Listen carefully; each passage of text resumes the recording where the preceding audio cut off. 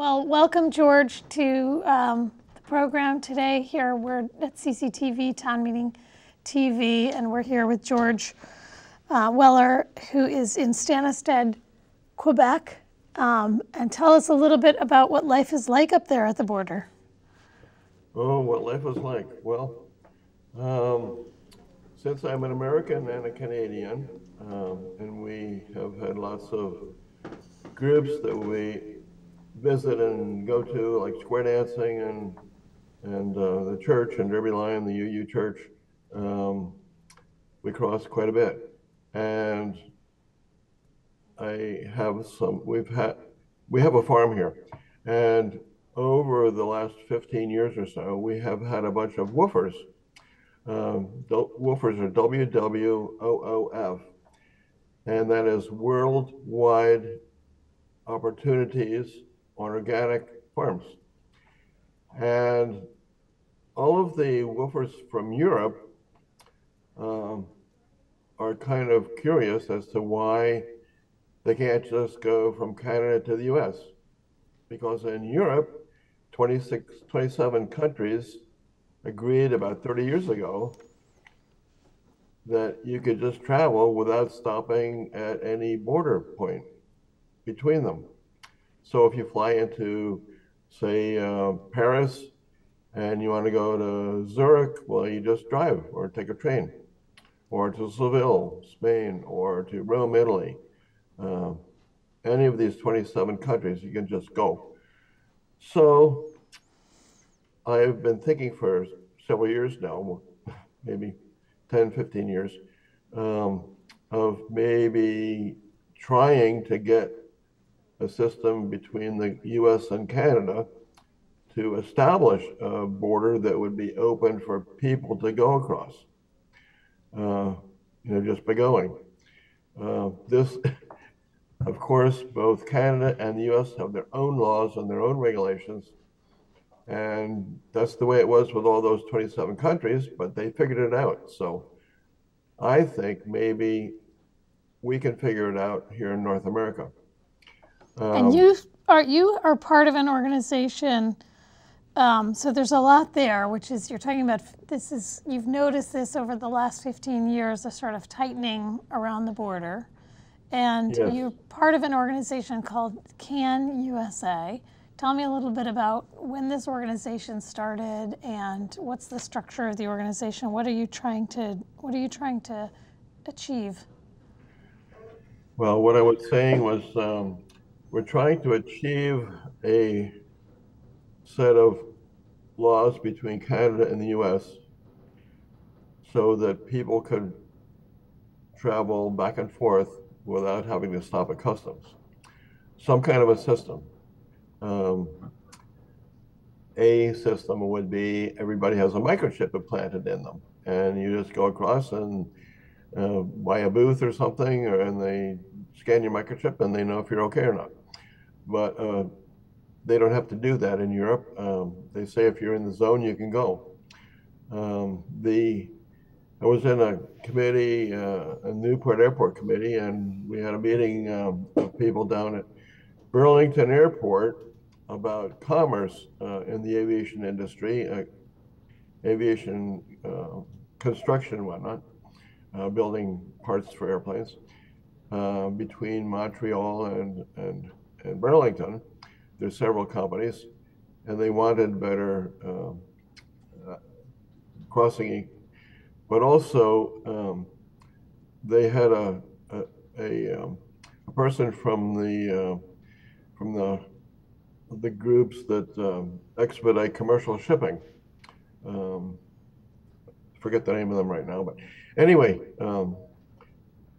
they have changed the time frame for a truck going across the border from maybe 20 minutes to about 1 minute.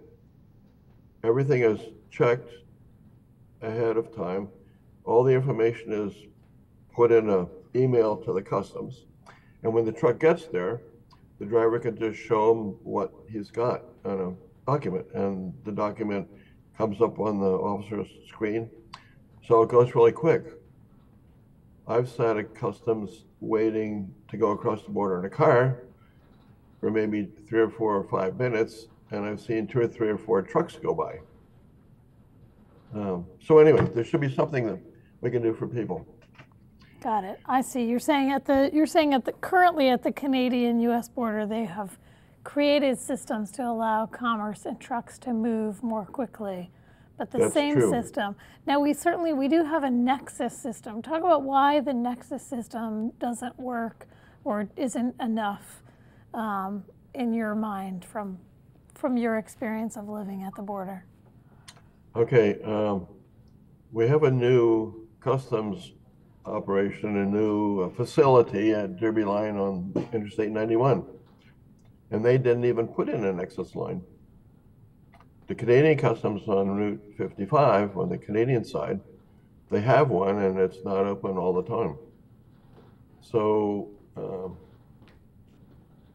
yeah, at the airport, it works better, but in cars, it doesn't. So the nexus system is being used at the airport, but not as much at the borders in Aalborg or, Right. yeah, okay. Yeah.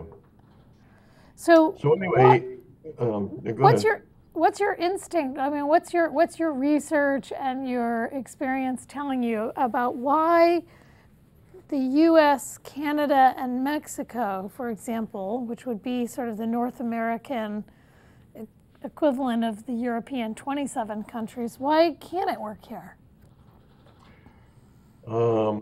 Well, Canada has a different medical system and a different dental system than the U.S. And so they charge extra tax to cover that. U.S. does not necessarily everywhere charge a tax for the medical or dental. So the systems just need to be harmonized between the two, and also guns and drugs and all these things that need to be harmonized between the two countries. So as far as I'm concerned, we need somebody what we need to do at the beginning is to, back at the beginning, I have set up and incorporated as a nonprofit, the CANUSA Project, Inc., and worked with Marina, and we have a website there, and we have started. I took out the nonprofit organization, so we have a legitimate company to work with. We have a website with a name, but we need a committee of interested people, a steering committee of U.S. and Canadian members, and then of course we need a website manager. We need some researchers and inquirers people. When I've gone back and forth across the border in Quebec, between the U.S. and Quebec and U.S. and Ontario, and the U.S. and British and Nova Scotia and New Brunswick. I've talked with people in businesses on both sides, and they say that it would be a lot better for their business if we could establish something that would make it easier for people across the border. In Rock Island or Stansted, Quebec, and Derby Line, Vermont, the businesses on both sides have been suffering terribly. Bunches are closed because of the lack of ability for people across the border easily. And of course, for years, these border crossings were much more easily crossed. Right. How long have you lived in Stansted and been in that area with Derby Line? How has it changed over the years since, really, I would say, the impact of 9/11 in closing and really shutting down border crossing? Well, if you go back quite a ways, when I was a kid living in New Jersey and coming up with my parents in the summertime to the place where I am now, which was a historic house. It was kind of run down, but we were here in the summertime. And we would go back and forth, just wave to the customs officer. They knew us, and that was it. I learned swimming with the Three Villages swimming project. And many times, for many years, it was a US bus coming and picking up Canadian kids and from Stansted, Quebec, BB, Quebec, Rock Island, Quebec, Derby, Quebec, Derby, Vermont, Derby Line, Vermont, and taking them down to the swim project in Derby on Lake Salem. And then sometimes there was a Canadian bus that picked up all the kids going to the US and taking them down. And then after I moved up here in 1970, I don't know when it was, but maybe 72 or 3 or something, there was a US school bus that came across to pick up the Canadian kids. And they got stopped by the Quebec police because there was no Quebec license plate on the bus. So they weren't allowed to do work and picking up kids. So that stopped it there. So then the kids went to the library, which is on the border, the Haskell Library, which is built right on the US-Canada border. And the kids would walk across the border into the bus. Well, that wasn't legal, really. So then the officers, customs said, well, you got to go to the customs. Well, then the kids coming at the customs in the morning and then back in the evening created problems with traffic. So then the whole project was stopped. And it's really too bad because it was started by a Canadian Red Cross lady, Ivy Hatch, and a US Red Cross lady, Ann Aldridge. The two women, both Red Crosses, they started this project to teach kids how to swim because there were too many kids drowning. So over time, it's just gotten more and more tight, and it's just not a good, I think it's not a good thing. I think it should be more open. Yeah, and you are working, you do have quite a bit of support from local mayors in Quebec or in cities and from folks along the border. Talk about the support that you do have and who's involved in this project, the CANUSA Project. Okay, I got council resolutions from Stansted approving the idea, the project, from Stansted East, from the MRC, which is like a county of Quebec, of Quaticook, the Ayers-Cliff also, all the local areas.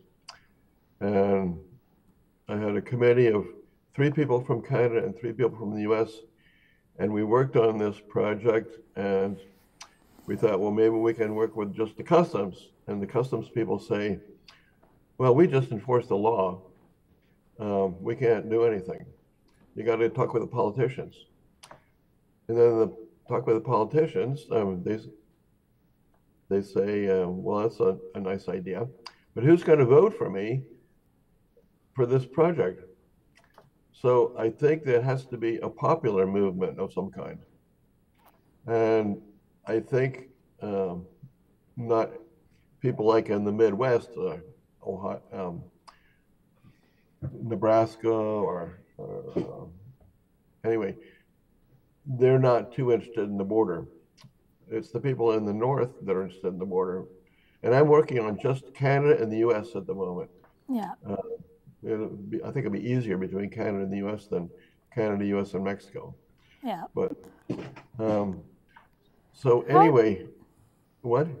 Well, I'm curious. I mean, you, if not including Mexico, is some of that have to do with what's the role that immigration, or what people call illegal immigration, play in the fears around having open borders?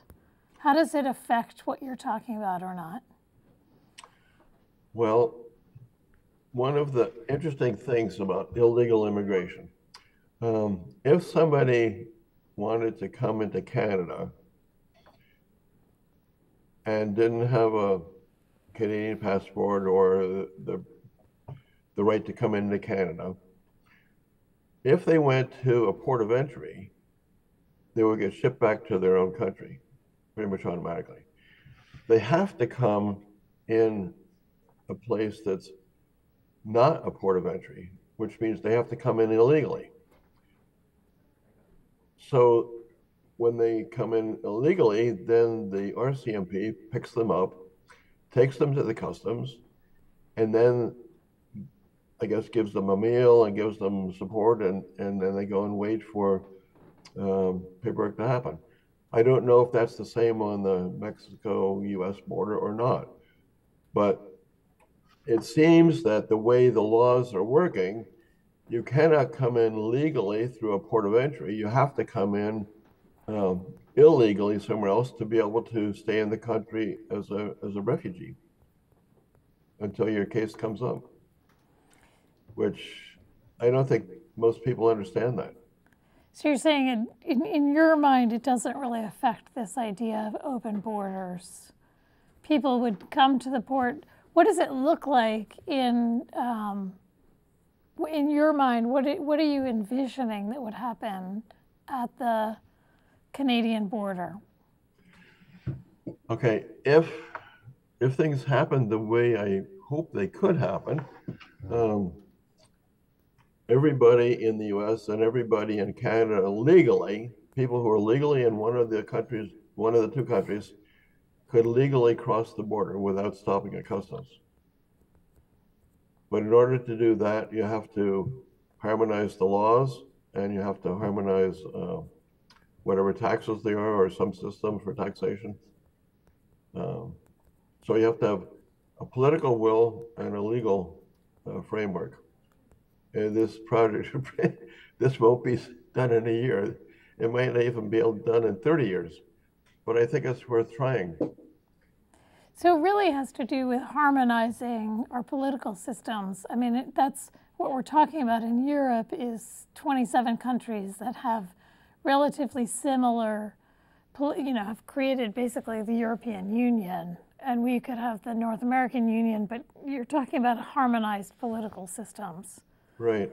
One thing that people don't understand in North America is, or most people, a lot of people, there's the European Union and there's the Schengen area. The Schengen area is 27 countries that agree to let you go back and forth freely across the border. The European Union, there's two countries that are different, different ways. I understand. Got it. So this is more than, this is not just... I guess you'd say it's the common market. The common market is different than the Schengen area by two countries. But this is more than, so what you're talking about is a project that's much more than just about the borders. Right. Yes. Yeah. It's I guess it'll be a long-term project. Yeah. But there's a lot of people that would benefit by being able to cross the border easily, and a lot of businesses that would benefit by having people able to cross the border easily. Is this what are the impacts of having the border like this? Is this just an inconvenience? Waiting in line a half an hour? What are some of the impacts besides what you've already talked about? Well, the impacts that I see, some people on the Canadian side have been for since the middle of COVID, almost afraid to go to the U.S. They just don't want to even go near the U.S., which is quite strange. But then there's also U.S. people who are saying, well, we have everything in the U.S. We don't need to go to Canada. So, it makes communication and commerce less.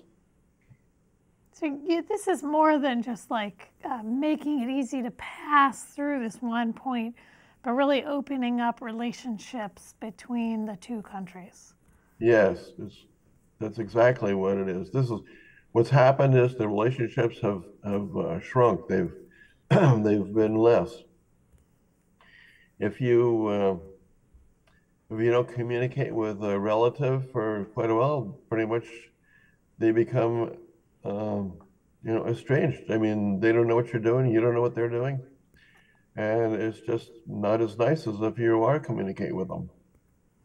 And from my point of view, I feel like the Vermont, the local Vermont government or the statewide government does a lot to try to build relationships with Canada, with Montreal, with Quebec, Toronto, Ontario. But what's not working for you from your point of view? What's your point of view on that?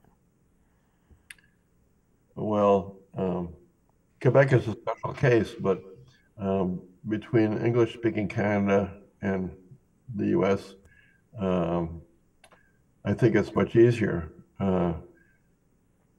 Quebecers, most of Quebecers who go to the U.S., they go to more French colonies, kind of in Maine or Florida or whatnot, because a lot of Quebecers don't really speak English very well, and of course, Americans don't speak French very well. And recent laws in Quebec mandate that businesses have to operate in French, which makes it more difficult. But anyway, that doesn't have a lot to do with the CANUSA project. It's just business-wise that makes it more difficult. So what is the mission of the CANUSA project? Because it sounds like it does have a lot to do with what you're talking about in terms of open borders, is aligning our systems of government, aligning our values, aligning our medical systems, right? But what is the mission of CANUSA? Well, CANUSA project is to really start the ball rolling in a way that involves a lot of people, having a lot of people, a popular movement that is interested in such a thing, because the politicians won't move unless there's a popular movement, and the customs won't move unless there's the legal system won't work unless there's a popular movement making the laws and all. The politicians, but the customs there, they can't do anything unless the laws make it so that it's possible. And is this very practical for you, George? What's your impetus behind this? Is this ideological? Is this practical? Are you a man who doesn't believe in borders? Is this what drives you personally around this? What drives me? Well, I'm certainly not making any money at it. So I guess it's altruism, or the wish that people would be able to be more friendly with each other. The wish that people would understand each other more rather than become more estranged. I guess that's pretty much it. I also am a pilot, and I've flown across the border. Not recently, because they've made the aircraft rules for small planes more difficult too. But that's a whole different ballgame. Yeah, I have people that I built an airport on the farm here with my son John, and we have planes that are based here. I'm also on the airport committee in Newport Airport. But there's a problem with small planes crossing the water. And And I have a fly-in the second Saturday in September. This will be the 14th year in a row. And if people could come across the border, then little planes could fly across the border too, and not have to go through customs. Yeah. So I haven't, in all the time of all my fly-ins, I've not been able to get anybody to come from the U.S. because it's just too hard for the small plane to go to an airport of entry like Montreal or Bromont or way up to Sherbrooke and then come back again, because my field is only a mile from Holland, Vermont. Yeah. So if somebody does fly from if somebody does take off, say, from the Burlington International Airport in a small plane, they have to fly all the way to a designated landing strip of entry, register with customs, and then they can fly around Canada where they want to go. Right, that's the way it is now. Yeah. I did get the chance once to take a small plane over the border and see how clearly the line is designated from the air. It's a fascinating picture to really see a whole, basically a country divided, continent divided. Divided by a cut strip of woods. Yeah. I don't know how wide the strip is, but it's probably 50 feet wide. Yeah. Cut from the Pacific Ocean all the way to the Atlantic Ocean. Yeah. Fascinating symbol of something that we think we can control. A really interesting, funny thing, on the Mexico-U.S. border, they built some wall there, like a steel wall. Okay, some politicians or whatever have suggested, well, why don't we build a wall between Canada and the U.S.? Well, that would be really challenging engineering-wise, because you've got to build a wall right down through the middle of the Great Lakes. And you've got to have a place for ocean liners to be able to go through carrying cargo. So they're going to have to go through a port of entry in the middle of the lake somewhere, either Lake Erie, Ontario, Superior, whatnot. Mm-hmm. I mean, this is, it's quite a joke. Yeah. Because it's impossible. Yeah. So you're a farmer by trade, and you've been working on this project since the mid-2000s, is that right? What is next for you with this project? Well, I'm not a farmer by trade. I mean, I guess a farmer by just doing it. I went to college and have a degree in chemistry and physics. Yeah. Then I went to Dartmouth, the Tuck School, and I have an MBA. And then I worked for 5 years for a corporation in Ohio, owns Illinois. Had some really good jobs and made a bunch of money, and then decided to go on my own. I guess I had an early midlife crisis after my mother died, and then my brother, who was a Navy pilot, his plane crashed and he was killed. And I decided to just go on my own and do my own thing. So we're either going to move to Homer, Alaska, which was a place that we saw when we took a trip across Canada and down to Mexico before I started work in Toledo. Either Homer, Alaska, or Stansted, right here where my ancestors were. My parents bought this place from relatives. And then I bought it from my dad. But anyway, so we moved here. And then we decided to grow our own food, cut our own wood, try to be as independent and self-sufficient as possible. And so that's the kind of thing that we've been doing. And we've had woofers, like I said. We've tried to help people learn about being independent and learn about how to use nature to help you. Like we have, I built some ponds, and we have a gravity feed water line from the bottom of one of the ponds down to the house. So we have free water. We also have a well, but we have free water. You just turn a valve and you have free water because I built a water treatment system in the bottom of the pond to allow water to flow as much as the pipe can carry down to the house. I'm an inventor. Haven't made any real money at inventing yet, but I've, well, when I was a kid, I kind of invented the rotary lawnmower with a wagon and an electric motor before the rotary mower came out. But I I didn't take the time to go and make a shield for the blade, and I cut the top of my shoe off. And my mother said, Yeah. you know, more of that. But 2 or 3 years later, the rotary mower came out. I learned about marketing. I learned to sew. My mother was sewing drapes for the new house that we moved into.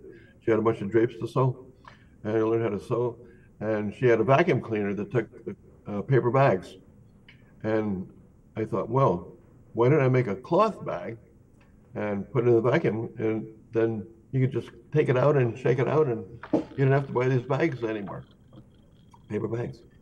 And she thought, whoa, that's a great idea. So my mother took me, and I was like 14 or, yeah, 14, I guess, into New York City, which is about 30 miles to the east of us, and took us to Lewitt Vacuum Cleaner Company, to the president. And she said, my really smart son here has figured out making a cloth bag for your vacuum cleaner. It's wonderful. And he did not want to see us anymore. Yeah.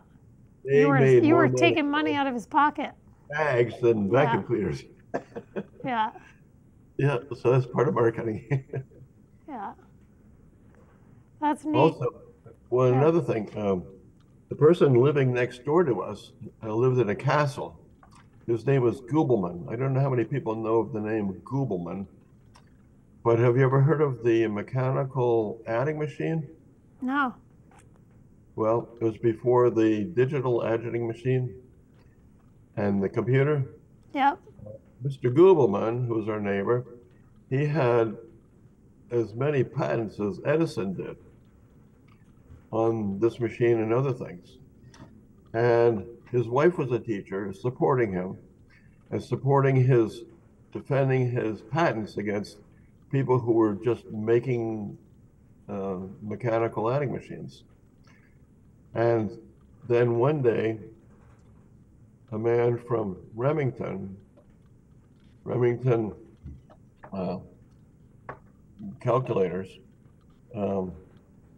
came to him and said, how about if you give us a free license to do our calculators, and we will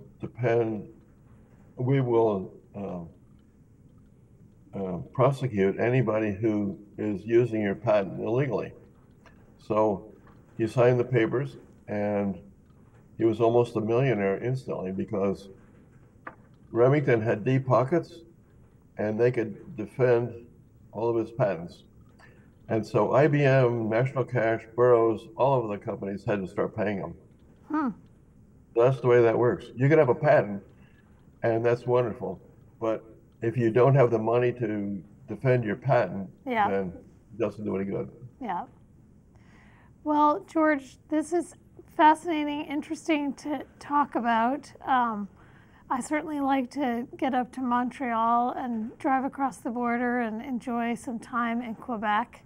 And to do that more easily, more seamlessly would be enjoyable without the anxiety and anticipation of crossing and whether you're going to be able to be allowed in and you've had all your papers in order. What is next for the CANUSA project, and if folks want to know more about it, how do they find out? Okay, well, they can email me directly, gweller@ctq2.org. If they really want to, they could give me a call, 819-876-2528. But what we really need is people who are interested in in developing the project, working on it, I'm pretty sure we could get donations from people. And if we get donations, then we can actually pay people to go do some of these jobs. But they have to be people who really want to do such a thing. At the beginning, there's no money. There's only volunteering. But hopefully, we start getting donations or grants, then there will be some money to go ahead.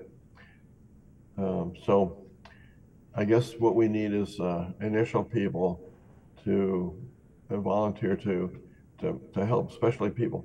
Well, Marina is really good with computers and internet, but we do need people who are good at soliciting information all across the border. Yeah. Great. Researcher type. Yeah. You know. Yeah. Well, thanks for telling us about it and telling us a little bit about yourself and about why this is important to you. And for folks that are watching, thanks for watching CCTV. And we'll have this and other programs for you available if you keep on watching.